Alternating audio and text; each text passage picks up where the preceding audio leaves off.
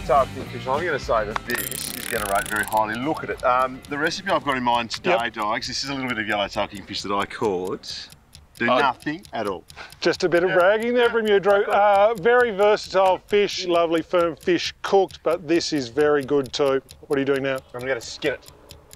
Beautiful sharp knife you've got, Drew. How thick are you cutting? I'm cutting it quite thick because I like the taste of it. How thick do you like to cut? Look, I think it's an interesting one, this. You can either go thick for people who are seasoned sashimi eaters. If you've got people who are a little bit more squirmish, a little bit less sure of it, cut it thin. You've got a range of things there. You're cutting some doorstops and then some little slivers.